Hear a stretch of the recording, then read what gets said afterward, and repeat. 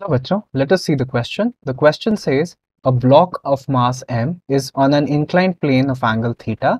The coefficient of friction between the block and the plane is given is mu, and tan theta is greater than mu. The block is held stationary by applying a force P being parallel to the plane. The direction of force pointing up the plane is taken to be positive, and as P is varied from the this value to the second value, the frictional force of F versus P graph will look like. Now let us see the key concept. तो हमारे पास इस question में we need to analyze the frictional forces which are present on inclined planes. And naturally हम इसमें use क्या कर रहे हैं? We are also using the resolution of vectors in the case. For resolution of vectors, मान लेते हैं कोई भी एक force है F and I'm trying to resolve it in two rectangular components. Like this will be the vertical component और ये हमारा horizontal component होगा. And if theta is the distance with the horizontal, then F vertical we know it will be F times of sine of theta in the case. And हमारे पास horizontal वाला जो होगा that will be F times of cos of theta in the case. तो अगर हम question की condition consider करें, then we have a plane like this. सो अगर हम क्वेश्चन कंसिडर करें, then we have a plane which is located at an angle of theta with the horizontal, and हमारे पास इसके ऊपर एक मास m रखा गया है विच इज स्लाइडिंग डाउनवर्ड्स. ये स्लाइड कर रहा है डाउनवर्ड्स. देन हमारे पास जो है इसको एट इट्स इक्विलिब्रियम पोजीशन पे रखने के लिए एक हमने फोर्स लगाया है P parallel to the plane, and then हमारे पास जो एक और वेट वाला जो कंपोनेंट होगा that will be acting downwards like this. And हमारे पास नॉर्मल फोर्स का component will be like this.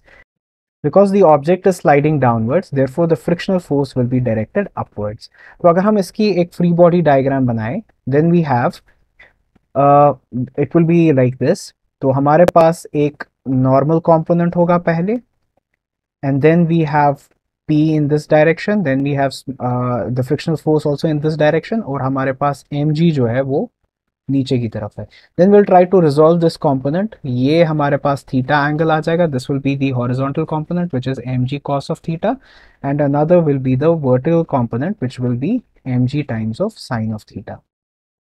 तो अगर हम अलोंग द प्लेन के लिए इक्वेशन देखें, along plane, then we have p plus f is equal to mg times of sin of theta. So we can write it down as F is equal to mg times of sin of theta minus of P. लेकिन हमें बताया गया है that P का value जो है that varies from P1 to P2, which is P1 की अगर हम कंसिडरेशन लें, P1 के बारे में हमें बताया गया है that is mg times of sin of theta minus mu times of cos of theta, and P2 का केस जो हमें बताया गया है that is mg times of sin of theta plus mu times of cos of theta. तो अगर हम ये वाले वैल्यूज जो हैं ये इक्वेशन फर्स्ट में पुट करें, देन आर f जो है उसके वैल्यूज चेंज होते हैं from plus mu times of mg cos of theta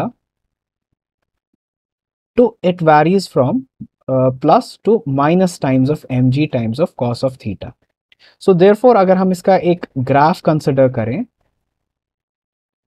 if it is like this and f is given at the upper part और हम p1 और p2 की बात करें, तो अगर ये p1 है, हम horizontally p1 देख रहे हैं, and this is supposed to be p2, so naturally जो p1 पे था इसका greater value होगा, and towards P2 it shall decrease like this.